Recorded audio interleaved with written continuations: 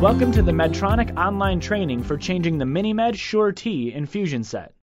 This course will show you how to fill the reservoir and insert the infusion set. Do not attempt to insert the infusion set prior to receiving in-person training. Before you begin, wash your hands and gather the items you will need to fill the reservoir and change the infusion set. In this example, we'll be using a MiniMed Sure-T infusion set. Do not insert the infusion set until instructed to do so. Remember, you should always check your blood sugar 2 to 3 hours after each infusion set change. Checking your blood sugar is the only way to confirm that your set is properly inserted and that you are receiving insulin. Therefore, it is best to avoid changing your infusion set at bedtime. To begin, press Select. Then press down to Options and press Select. Select Reservoir and Tubing and press Select. Select New Reservoir. The pump will instruct you to remove the infusion set from your body and to remove the used reservoir from the pump. Remove the infusion set you are currently wearing from your body. Then, remove the reservoir from your pump by turning the tubing connector counterclockwise. Safely dispose of the used infusion set and reservoir. In order to make room for a newly filled reservoir, the piston inside the pump will need to be moved back to its starting position. To rewind the piston, select Rewind. The rewinding screen will appear while the piston rewinds. Once the piston is rewound, Rewind Complete will appear on the screen. Your pump will then instruct you to fill the reservoir and connect the tubing to the reservoir. You can now set the pump down and prepare to fill the reservoir. Before you can begin filling the reservoir, you will need to clean the top of the insulin vial. To reduce the risk of air bubbles, make sure the insulin vial is at room temperature. When you're ready, wipe the top of the insulin vial with alcohol and wait until it dries. Remove the new reservoir from the package. Let's stop for a minute and look at the different parts of the reservoir. The transfer guard attaches the reservoir to the insulin vial so it can be filled with insulin. The reservoir barrel holds your 2 to 3 day supply of insulin. The O-rings prevent insulin from leaking out of the reservoir. The plunger rod is used to fill the reservoir with insulin. Now, pull the plunger so the top of the O-ring is positioned at the amount of insulin you plan to put in the reservoir. Be careful not to pull the plunger completely out of the reservoir. Hold the reservoir by the blue transfer guard and connect it to the insulin vial by pressing down. Be careful not to push down on the plunger during this step. It's very important to push air into the vial before taking insulin out. To do this, keep the insulin vial upright, place your thumb on the plunger, and firmly push the air from the reservoir into the insulin vial. Continue to hold down the plunger with your thumb. Flip the insulin vial over so it is on top. Make sure you are holding the vial with your other hand. Slowly release your thumb pressure from the plunger rod, and the reservoir will start filling with insulin. When the reservoir stops filling, slowly pull down on the plunger until the top black O-ring lines up with the desired amount. Keep in mind, every small line on the reservoir represents about 20 units of insulin. Tap the reservoir hard enough to make the air bubbles rise to the top of the reservoir. Slowly push up on the plunger rod to move the air bubbles back into the insulin vial. Pull down on the plunger to fill the reservoir to the number of units desired. Repeat as needed until air bubbles are removed from the reservoir. Look in the window of the blue transfer guard to make sure no air bubbles remain. Any air bubbles the size of champagne bubbles are normal, so don't worry about these. To avoid getting liquid on the top of the reservoir, flip the reservoir over so the reservoir is on top. With the vial down on the table, hold the transfer guard with one hand. With your other hand, turn the reservoir counterclockwise and then pull straight up to remove it from the transfer guard. Be careful not to press on the O-rings. Disconnect the transfer guard from the vial and dispose of it properly. Remove the infusion set from the package. Let's review the parts of the infusion set. The Sure-T comes in 2 sections. One section consists of the set connector and the steel infusion needle that is inserted by using 2 plastic wings. And there are 2 adhesive pads to hold the set securely in place. The other section consists of the tubing, the set release, and the tubing connector. The set release allows you to easily disconnect from the infusion set. The tubing connector is used to attach the infusion set to the reservoir. Remove the protective cover at the end of the set release by gently squeezing the flexible arms on both sides, and then pull it away to expose the connector needle. Then slide the connector needle directly into the set connector until you hear a click.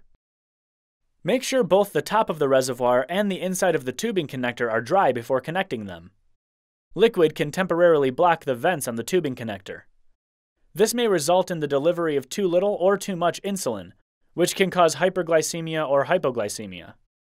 If any liquid has gotten on the top of the reservoir or inside the connector, start over again with a new reservoir and set. To connect the tubing to the reservoir, hold the tubing by the connector and place it on the top of the reservoir. Find the right position by turning and gently pushing the tubing connector until you feel it slide smoothly in place. Turn the tubing connector clockwise until the reservoir and the tubing connector lock with a click. The tubing connector should not be loose or come apart from the reservoir.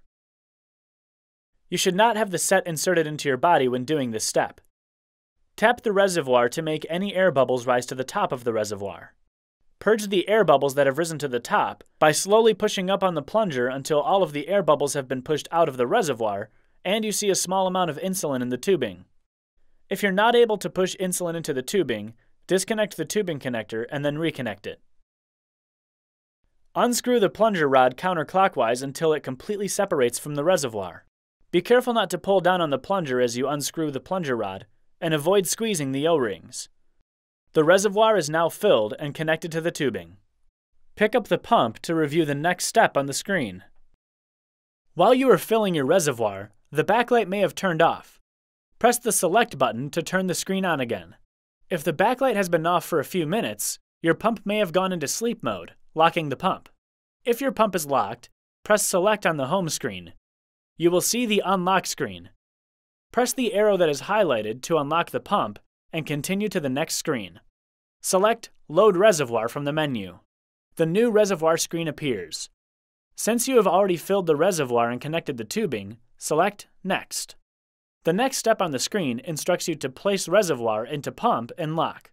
You will now place the reservoir into the pump. Remember, you should have already rewound the piston in your pump, and you should not have the set connected to your body when performing this step. Put the reservoir in the pump and turn the tubing connector clockwise until you feel the reservoir lock into place. The tubing connector should line up with the groove in the battery cap of your pump. On your pump, select Next to go to the Load Reservoir screen. With Load highlighted, press and keep holding Select until the screen shows Complete. When you see Complete, Do Not Connect to Body, and a yellow checkmark on the screen, select Next. You will now fill the empty tubing with insulin. Hold the set so the needle is pointing down. With Fill highlighted on the screen, press and hold Select. The pump screen will display the amount of insulin being moved through the tubing. Continue to hold Select until you see insulin drops coming out at the end of the needle. The number of units shown on the screen will vary each time you fill the tubing. If you release Select too early, just press and hold the Select button again until you see drops come out the end of the needle.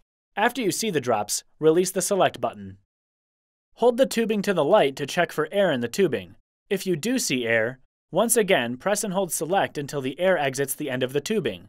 Now press Right and select Next. You'll see the Fill Cannula screen. You have successfully filled the reservoir in infusion set tubing. If you notice anything unusual after filling the infusion set tubing, such as insulin continuing to drip or squirt from the end of the tubing, do not insert it. Start over with a new reservoir and infusion set. Next, you will prepare to insert the infusion set. Next, you will select your infusion site. Some commonly recommended areas for infusion sites are your abdomen, except for the 2 inches around your belly button, your hips and buttocks, your upper thighs, or the back of your arms. Your healthcare professional can help you select the best sites for you. When choosing your new infusion site, make sure it's away from your previous site. If you give insulin repeatedly in the same area over a long period of time, it can cause the tissue to thicken and insulin won't be absorbed properly. Rotating your site is key to keeping your infusion sites healthy. Some people find it helpful to use an organized method for rotating sites. It really doesn't matter which method you use, as long as you rotate your sites. Clean your infusion site properly with an alcohol wipe or prep wipe. Allow your site to air dry. Holding the infusion needle by its plastic wings, remove the paper backing to expose the adhesive. Next, remove the needle guard by gently pulling it off. To insert the infusion needle, with one hand pinch the skin at the prepared site. With the other hand, insert the steel needle into the skin at a 90-degree angle. Release the plastic wings and smooth the adhesive securely onto your skin. Next, place the second adhesive pad with the connector site onto the skin. Be sure to select an area that allows the tubing to lie comfortably against your body and be easily disconnected. Remove the paper backing to expose the adhesive and smooth securely onto your skin. Congratulations! You have successfully filled your reservoir and changed your site. From time to time, you will need to disconnect from your infusion site for activities such as bathing and swimming. For your convenience, the Sure-T infusion set allows you to temporarily disconnect from your pump. To disconnect your infusion set, gently squeeze the flexible arms on both sides of the set release and pull from the connector site. To protect the connector site, insert the disconnect cover by sliding the cover into the connector site until you hear a click.